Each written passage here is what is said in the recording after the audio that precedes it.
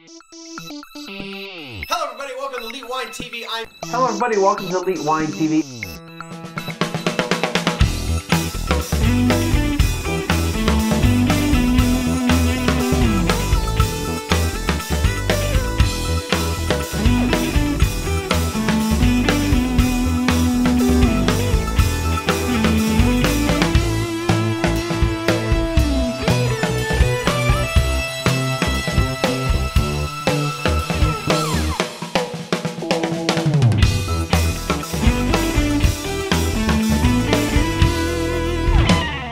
Hello everybody, welcome to Elite on TV. I'm your host Mark Fusco here for another special edition of the show. I've got the man that pretty much inspired me to do what I do now on live with me, Mr. Gary Vaynerchuk, and you know, I'm the big Vayniac and all that, and it's an honor, an absolute honor to have you here on the show with me.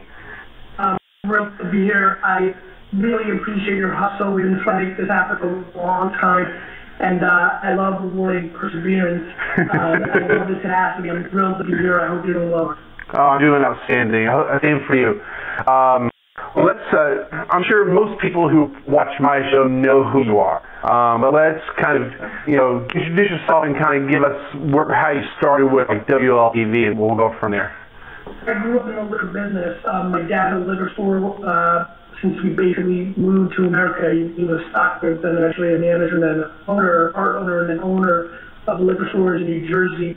When I was 14, I was dragged into the family business, hated liquor and beer, got the wine bug around 16, mainly because people collected wine, and then decided to launch an e-commerce wine business very early on. It was quite innovative in the wine world, newsletters, full-page ads in the New York Times and Wall Street Journal and Wine Spectator, the one of the largest independent wine retailing companies in America called Wine Library. Loved innovation, Google AdWords, blogging, forums, and then boom, here comes YouTube. I think it's going to be big. It makes me decide to start a wine show called Wine Library TV in February of 2006, so very early 06, less than a year after YouTube had come out, and kind of the rest is history, right? The show really took off. It became kind of like this thing that inspired amazing things like this. Right. Hundreds of thousands of people watched it.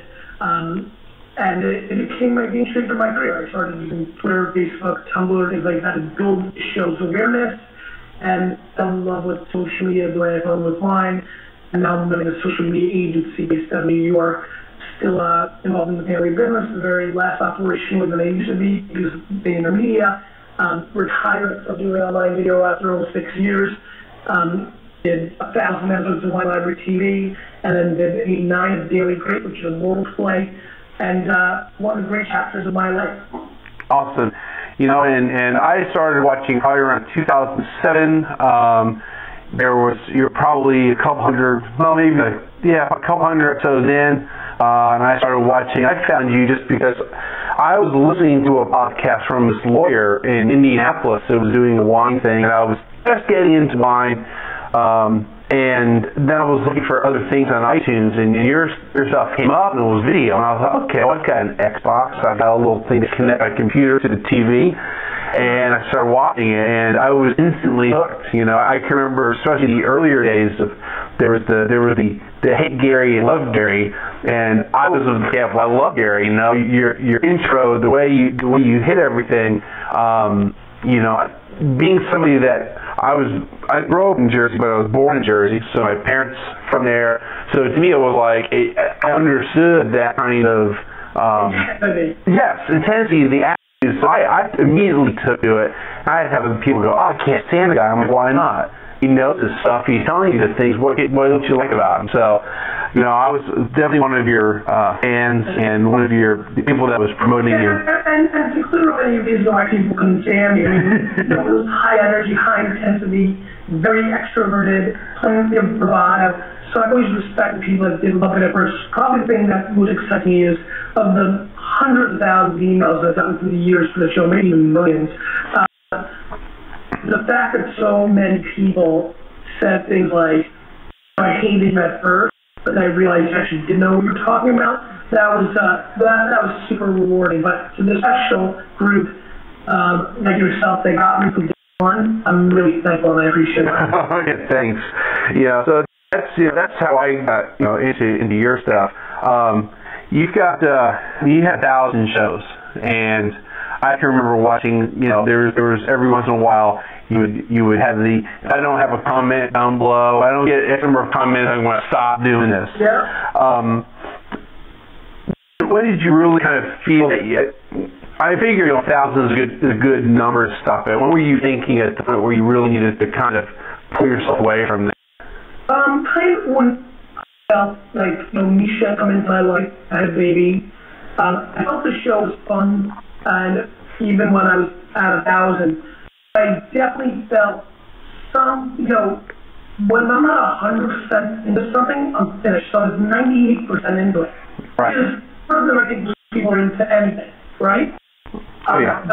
I'm not being a waiver and saying that it's ran its course. It felt like it didn't feel fail, because mine's an amazing subject matter, right? It changes every year, so you're quite lucky. It's like current events or sports news.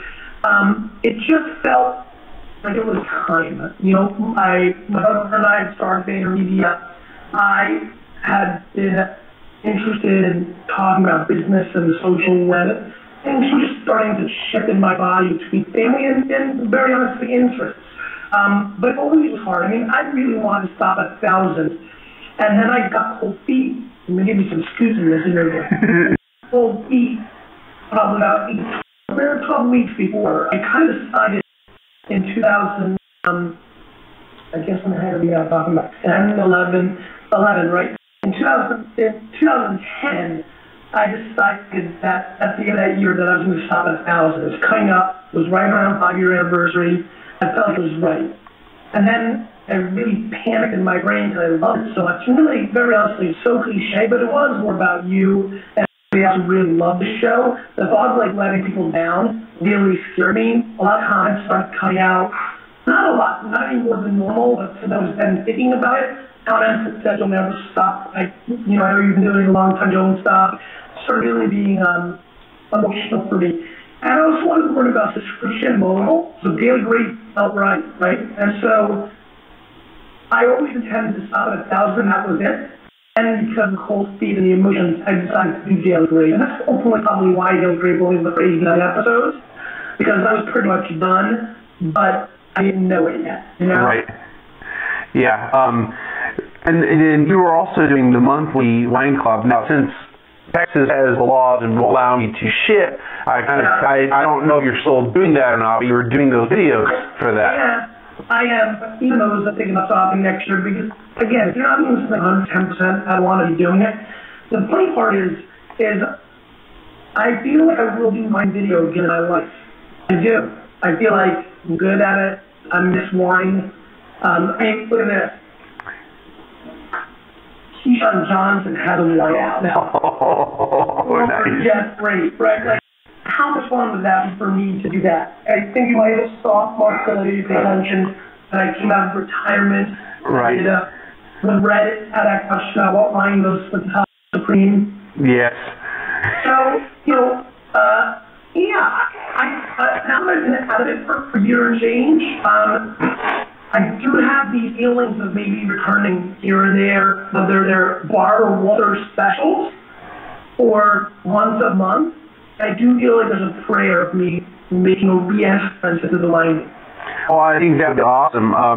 Now, since you have left, I don't know if maybe you've noticed it or not, but it feels to me that there's a huge void in this stuff that you and I have done, because I don't think, you were a one-man band. The fact that we had Bot and you had who's before you now, Captain, Eric, and you've had a little bit of help there, but I mean, it's not like you had company that was behind you producing these things. I mean, there's people out there, I think Perspectives kind of stopped their videos, but in the wine review stuff, I mean, I can remember Denver wine guys were doing stuff, some other people were doing stuff, and it doesn't seem like there's anybody else out there. Do you think that was partly because you left, or do you think that there's this trend that maybe the fad of it has diminished? I think if I was still doing it today, it was 110% what I would be doing, that it would be way bigger than ever. I feel like I'd be crushing it on mobile. Right. I feel like I'd be doing things with Hulu and Roku and video on demand and other distribution channels. I do think it's a talent thing. You know, like I feel like I could come back right now and 6 months be at an amazing place. You know? So I never felt threatened at the top of the wine video. Right. I'm really hopeful that people aren't not doing it because they think that, well, I can't do it, or I really hope people know why I stopped. I mean, I stopped because I did for 6 years every day. Right. 5 years every day.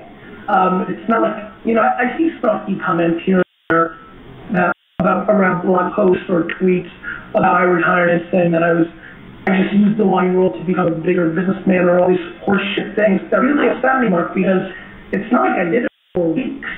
Right. I totally see that because, you know, I see these other wine shows that have come up, or these guys do wine reviews, and they do it for like 2 months and then they stop. And, you know, I don't wonder, I don't think that they have that passion. I think they thought they would be the next Gary, that they just have to do it for a couple months and they would be stars, you know? So who would be a great person to talk to? Was there back-room channel discussions, emails back and forth, blog posts, tweets? Because when I stopped, I really needed a break and I kind of like really didn't look at stuff for 90 to 120 days. Was there a lot of discussion or belief that it was clear now that somebody was sliding into that spot? No, not at all. I know I had on Twitter with my followers, and I think even one of the either episode 1000 or one of the episodes prior to that, I probably said something about passing the torch, because even back then I kind of felt that there wasn't anyone doing, and I'm not wasn't a clone of you, but nobody was doing something that was in the same vein as doing some wine reviews and giving some knowledge and just being honest with what you felt with the wine instead of kind of trying to kiss ass to somebody, you know. But after all that happened, I started noticing some of the other people that were involved with the video stuff. They either went back to going into the writing or transitioned to the writing, or they just stopped altogether for whatever the reason was, you know. Matt down in Miami, you know, he was doing videos, and I remember talking to him saying, you know, you haven't done videos in a while, and he's like, well, I just kind of think that it is running its course, you know. And I'm like, oh, okay, you know. I mean, I think videos as big, if not bigger than ever. YouTube's more important than it's ever been in the world. Social cam, Vidi. I mean, there's such opportunity. I just think that it comes down to the skill set and how the personality, the knowledge, how to cultivate an audience. Right. And we're all going to get what we deserve, right? Yeah. You know, and so I hear you. Yeah, I mean, personally, you know, I've gone from having a flip cam and this setup, you know, just, you know, a table with a red tablecloth on it and a ginger cookie tin as my spit bucket, to now I bought a little stainless steel bucket with my little label on there, and I don't have a Jets helmet, you know.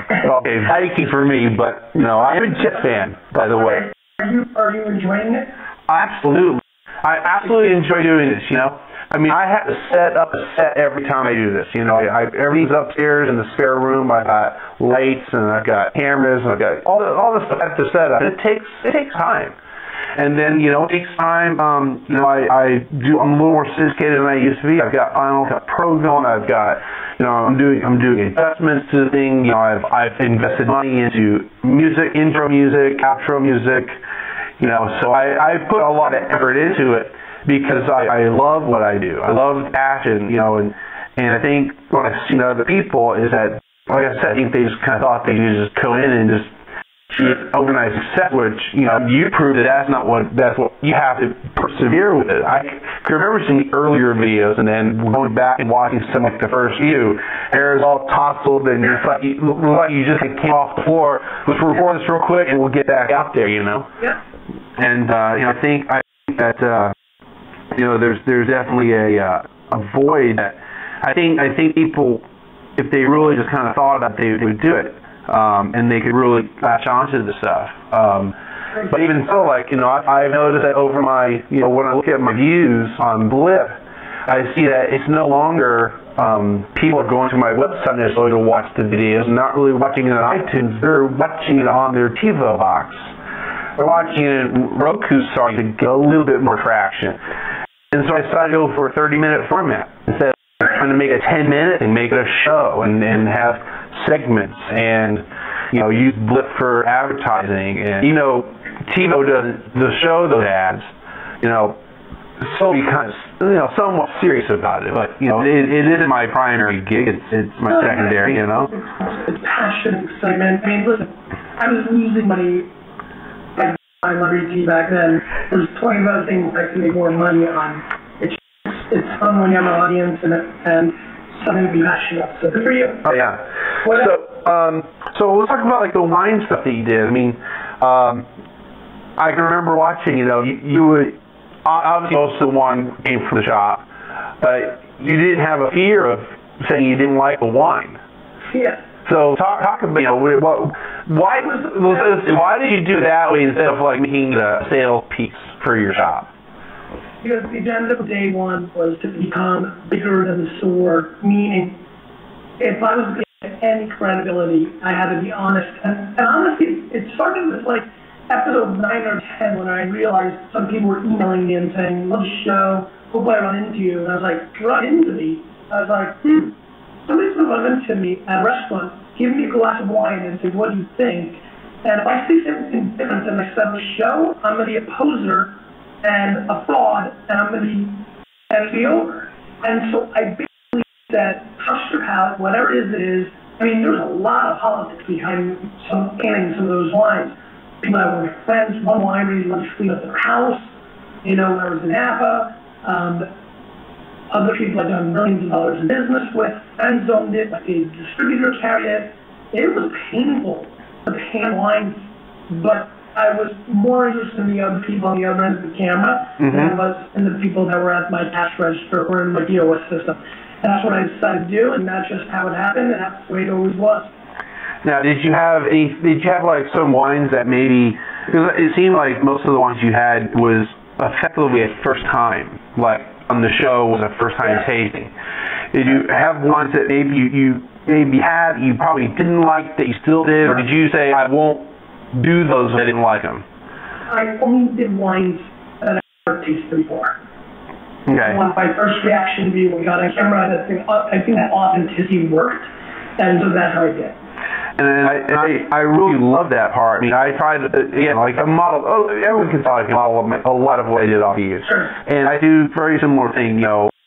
I'll just buy wine that I've never had, and I will first time have it on the show. Now, there's occasionally I'll have wines that I've made, like I'll get something off food and you get like 5 bottles worth. Well, if I don't get to it in time, I may just go, well, let me open one of these bottles, and if I like it, I'll go ahead and review it on the show. But if I don't like it, well, it's been a handful of times, like maybe 4 or 5 times lately, that I may have had the wine prior, or it might have been something like one of my episodes I did, like a Ravenswood's Inn. It wasn't the same vintage, but that was one of those wines that was like got me into loving stuff, you know. I've had tons of wines on the show. I mean, I used to have every wine on the show in a different vintage. Yeah, exactly. We should explain that part. It's not that you didn't have it ever before, but you didn't have that vintage. But yeah, that was one of the things I really admired about it, was that it was a first reaction, because you could see, and that's what I think really video versus a written blog. You can sit there and spend all your time like really crafting your thoughts. Video, it's there. You can see it in your face. Yep. Thank you. You know, I credit you for introducing me to things like Cab Franc, Petite Verdot, those types of things, and looking for those elements in those wines. Maybe not 100%, but getting those little things. I remember doing your wine and getting a little bit of pepper, and it took a couple sips, and all of a sudden I'm like, you little stinker, you snuck a little bit in there, You love greenness. So Yeah, I mean, that was, some of the stuff with that. I mean, just really stick out from the 1,000 episodes that anything that was, besides your dad being on, which was always awesome. Yeah, always awesome. Probably, just like I do my show where it's gut reaction, I'm going to give you my gut reaction. The fact that I'll be able to look back and watch how I age over 5 years is really fascinating. The fact that it was there, right? The fact that my kids and grandkids and great-grandkids will have that, and great-grandkids, that to me, the legacy is intense. What else? The guests were super fun, and the maniacs, like you and the 200 to 2,000 people that I could probably name that were there for 3-4 years. It's always the people, isn't it, Mark? It's always the people. It's Dick Vermeil, it's going to the stadiums, it's the episode in Foxborough where I got to spit on the people. Right. It's the Conan O'Brien first appearance that really shot up the show exposure.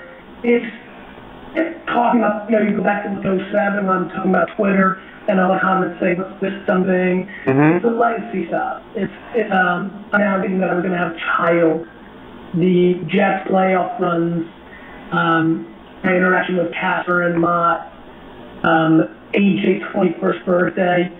My brother's 25 years old now, right? Yeah. His 21st birthday, and his first taste of wine on the show. A lot of memories. So now you've had 2 books. We'll transition to the books. I did Crush It, and that's when we actually finally get to meet in person in San Marcos. Yeah. And I tell the story all the time that I came up and I had all the Vaynerchuk stuff going on, and they had me sit down for a little bit, and you were like, come on back to Austin, and I was like, I couldn't. I had started a new job, I had to get to work at 6 in the morning. I was like, there's no way I'm going to survive going to Austin. But that was an awesome thing doing the tour, and thank you, Economy. Do you have any plans for more besides those 2 books?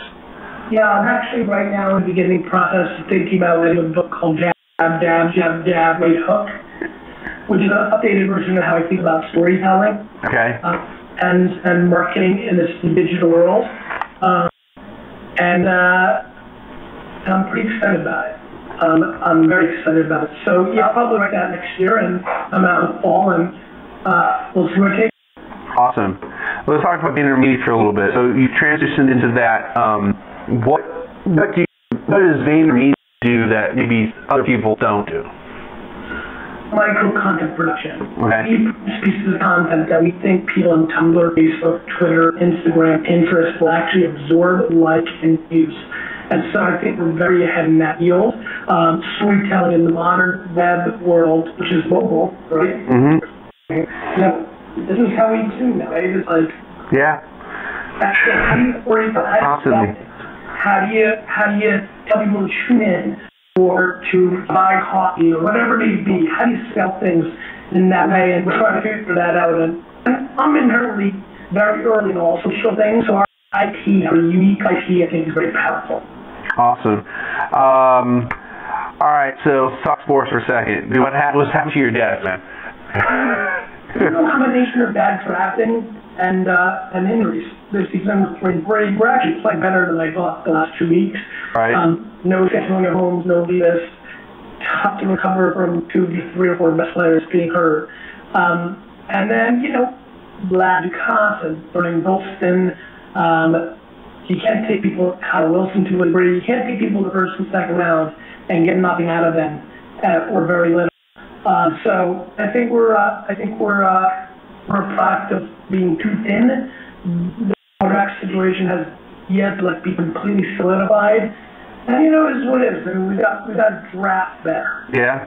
Do you think Sanchez is getting unfairly criticized? Do you think it's just enough, or what? I think the only thing I think Mark's a gamer. I think he's a hair inaccurate, and I think that's tough to be in the NFL. So I think it's a combination of the 2. Yeah. I mean, I've had him in one of my fantasy leagues. I can remember back in the day, Jericho Costry, the best wide receiver you never heard of. Picking him up. Jets probably a little bit more now that I've follow you, but even as a kid, you know, it was the name. It wasn't the color, it was the name for me. And just the whole New Jersey connection. And I love all the New York teams. I do love the Giants, you know. Let Mott know that. But if I have to pick, it's the Jets over the Giants, you know. And if I pick baseball, it's the Yankees over the Mets. And if it's hockey, which I never get to see, it's always the Devils, you know, over the others. Yeah, I mean, I think, you know, watching you helped me really just get that passion again for the Jets, because they're always like, kind of like, oh, they're my AFC team that I like, not my main team. Yeah, not the Vikings, you know, which I don't know how we're doing as well as we are, but we are, you know. We didn't do so well this past, you know, against Washington, but, you know, RG3 had to wake up. So when are you going to buy them? Because that's your lifelong dream, right? I'd say, you know, 20, 30 years feels right. I'm an accumulator. I don't think I'm going to do it overnight. You know, 15, 20 years. Yeah. Feels that right? Sounds good. How do you feel about the Nets moving to Brooklyn? You know, they're kind of Vayner Media, the Nets. Okay. I should put that in there. All right. Yes, I think I remember that somewhere, so I didn't think about it before I asked the question. I'm excited about it. Brooklyn's an exciting town that's blowing up here in New York. It's cool to live in Brooklyn and Manhattan. So, it'll be interesting to see what they do there. I think it's going to be pretty rad. Cool. Let's see. I got a couple of things. You kind of already touched about it, about getting back into wine. How much are you involved with wine library? Less and less every day. Brandon and my dad and Ian and all these other people have really stepped up and taken control of operations over the last year. So as little as I've been since I was probably 15, keeping an eye on it here and there. But last year I kept quite a big eye on it. This year I've been getting off more and more. Vayner Media has gone from 25 to 200 people this year. Oh, wow. So I'm very, very focused on Vayner. And that's kind of cool. We'll wrap it up with some wine stuff. What do you think is coming down the next 1 to 5 years for us? You know, what's going to be the next big thing in wine? Brazilian sparkling wine. Okay, I haven't had that yet. I think that between the Olympics and the World Cup, we'll have a lot of people there. I think the wines are good. I'm very bullish on that. Trying wines, I think have a real shot. I'm interested in those wines. Portugal continues to be the country that I mostly bet on. I love the quality for the price there. I think we'll see a resurgence of, I feel like one of the categories that's been bastardized, whether it's California Chardonnay or Australian Shiraz or Italian Pinot Grigio or New Zealand Sauvignon Blanc, one of those 4 categories I think will over-index, come back to maybe a winery that will drive the innovation or new style that will get people back into it. So that to me feels like a far-fetched but fun kind of prediction. So that kind of sticks out. Cool. Do you have any buys you want to recommend anybody? You know, I'm really, really high on Cahors, C-A-H-O-R-S. I think those ones are really great. I think prices are very fair. I also think that Carangas is something that people should be paying attention to. The white wines from Argentina. They're really aromatic, almost sweet, on the nose, but still acidic on the palate, and I'm a big, big fan of those wines. Yeah, and again, watching you, that expanded my knowledge and my palate and my desire. I mean, you know, it just not just having just the typical big four, you know, big four states, or just having just a typical old stuff. Seeking out Portugal, seeking out the stuff from Spain that maybe not everyone's going for, you know, getting South America and getting things like that. You know, someone asked me if Darth Vader could be a wine, what would be? I said Tannat. You know. So. It's been so fun for me to watch from afar their hustle and perseverance and effort. You know, I really appreciate it. Thank you.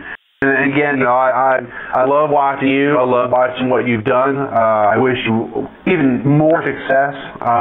And you've got a new addition to the family, Xander. Yeah, and you know, much success with that. And again, it was an honor to have you here, to be able to talk with you, you know, via Skype, and you know, hopefully make up to New York, and we can go have a glass somewhere, and it would be awesome. I love it. Everybody who's watching, come say hello at facebook.com/Gary. I'd love to say hi to any of our fans, and I wish you all, man. Awesome.